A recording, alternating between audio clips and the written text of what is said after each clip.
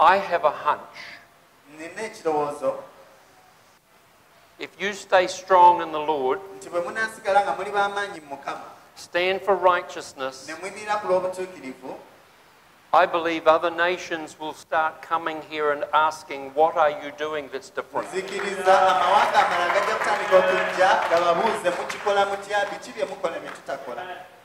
You will have divine favor. And I, for one, will be quite excited to have said, I've walked on that land.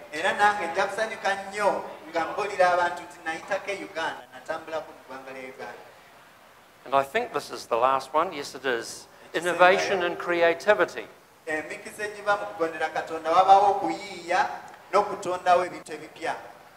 You have riches you haven't yet discovered.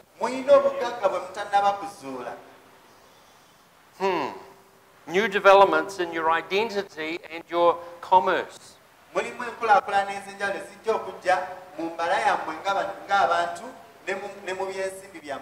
Could be new flavors for yogurt.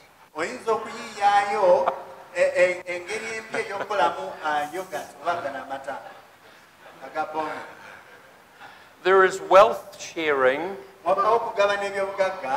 across the nation. Prudence to produce much from little.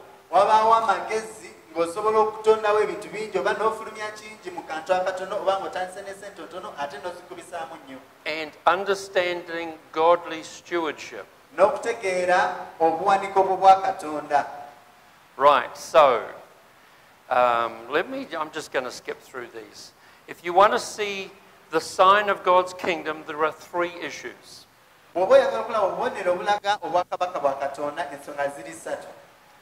A commitment to the land. Let me explain that just a little. The demonic realm sits on the land, and it influences the people who dwell on that land. Okay, I covered in some part that the first session this morning. There will be a cleansing of his ecclesia.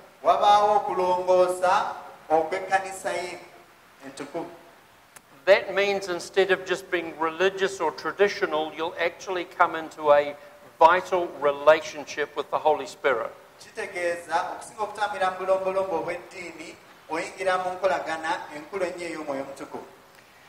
And thirdly, there will be the removal and exposure of all the hidden agendas.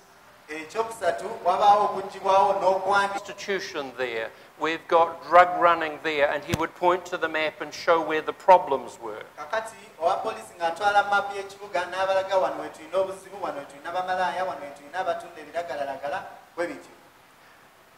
The citywide intercessors then were given a photocopy of where the problems were, and they prayer walked those areas.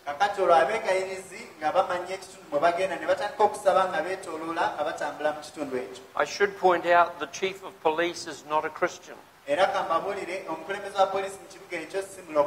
Yet. And the following week he would say, well, we've done arrests in those areas, they're cleaned up, and now they've moved over to here.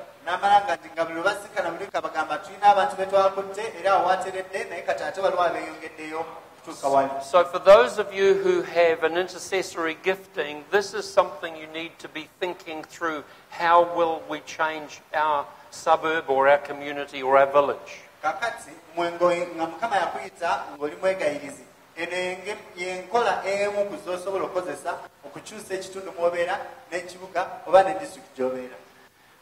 The Lord just reminds me of an event many years ago. A prophet of God in a meeting of about 1,000 people.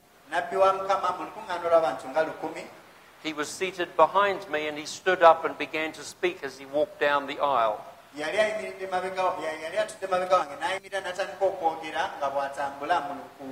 Now pay attention to what I'm about to report to you. He said, you've read in my word that wherever you plant the soles of your feet, that you will have.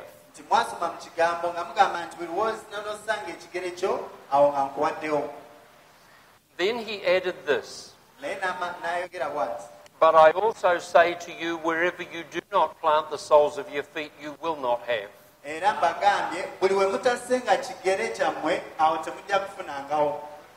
God is asking us, actually he's commanding, but he's nice. He's asking for us to love our neighbourhoods enough to prayer walk them.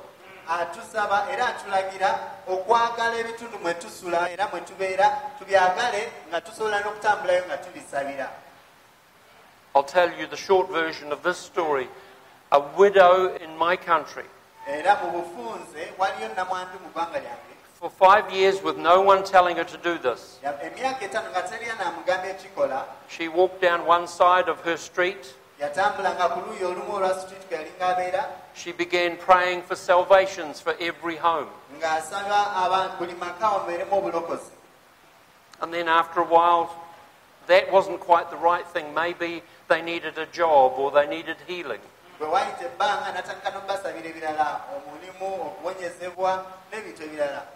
After 5 years, her pastor was just sort of feeling the Lord said, stick pins in a map to show where the folks in the congregation come.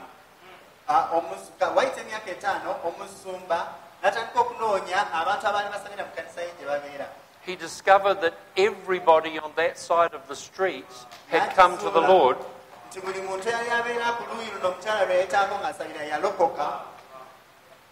And they'd all come to that church. So when he went and interviewed this dear old lady about what she did, she had no idea that she had probably been the instrument of it.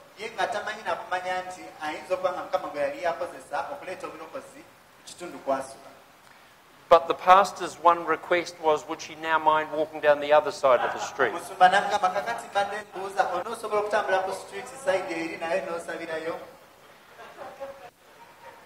Every believer can expel a demon. If you haven't had practice yet, ask your pastor for training.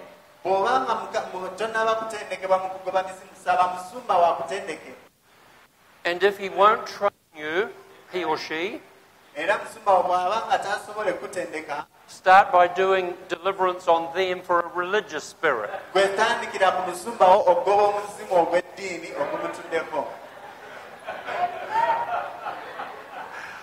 I'm in trouble.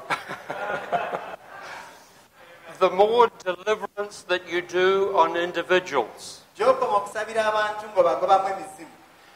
the more you will weaken the principality over your city or your nation.